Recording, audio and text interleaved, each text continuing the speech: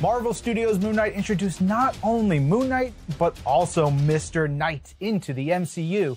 So, I'm talking with two of the guys who designed these incredible characters, Ryan Meinerding and Rodney Fuentebella. Good to see you guys. All right, let's get into it. Moon Knight and Mr. Knight are two dynamic characters who, of course, share a common bond. And so I gotta ask the two of you, how did you approach creating these characters in tandem? Since we were going to have Moon Knight and Mr. Knight, we were trying to figure out what would be the best contrast to have between them if they both share that sort of crisp white look to them. Both Moon Knight and Mr. Knight have this sense of history that they're encompassing the powers of Khonshu, who's been around for centuries, and taking that in. To look at those two costumes together and compare and contrast them, each of the personalities is coming out in its own distinct way, was really the fun of this project. That duality of those personalities is one of the coolest parts about the project. So where did you first start to find inspiration for these looks? We really always start with the comics, right? We go back and look at different runs of the comics, different artists that have executed brilliant designs and brilliant illustrations. For me, I always loved Stephen Platt's Moon Knight, and I loved Bill Sienkiewicz's Moon Knight. It becomes such a fun part of the process to look at what all these amazing artists have put together that we can use as reference to try and execute what the filmmakers are trying to do.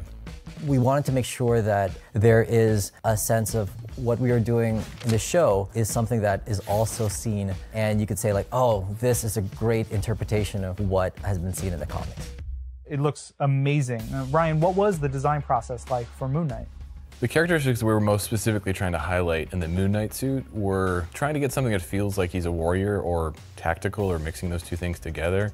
Something that feels Egyptian and something that feels ancient. The mixes that were coming out ended up feeling maybe a little bit too much like other heroes because of the tactical. So we ended up trying to find what was a replacement for the tactical that would allow us to get something that was superhero and Egyptian together.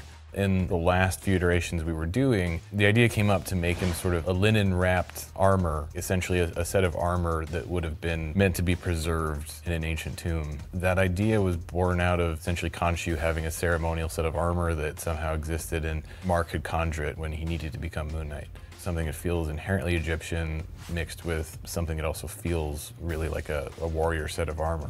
All of that came together into that Marc Spector look. Because we so much think of Moon Knight as being the crescent moon, I also like the idea that other phases of the moon were important too. So that crescent moon is sitting on top of like a stone piece that's actually textured like a full moon as well, which is not inherently noticeable. You have to sort of be looking for it, but they did accomplish it, and I think it's pretty cool. Yeah, also pretty cool, Mr. Knight. Rodney, could you please walk us through the Mr. Knight design?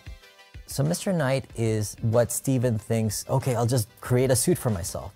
And he creates a suit that is an amalgamation of what he thinks a suit is and the powers that he's being bestowed by Khonshu.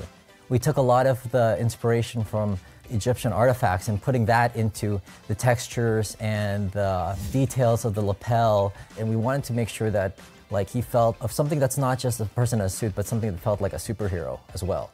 The director, Mohamed, he wanted to really make sure that the look of Mr. Knight had the sense of duality. So we played with a lot of different concepts of what that could be and incarnations of what his mask could be in the sense of that split. And whether it's different textures that we were playing around with, we ended up with that seam that goes down the middle of his face. I love details like that. And these characters are amazing. What's it like for the two of you to see them now out in the world? The dual component of his personality that each one of those visuals plays off each other is such an interesting setup and payoff in the series, and it's a real honor to have worked on it, and it's super fun to think that people are going to have a whole new hero to enjoy and hopefully explore and love as much as we all do here. Oh, it's amazing. It's one of those things where I have to pinch myself. We spend countless hours working on these projects, and seeing fans out there enthralled by what we do as well, it just makes me feel like, oh, it was worth it. Totally all worth it. Ryan, Rodney, thanks so much for spending time and talking with us.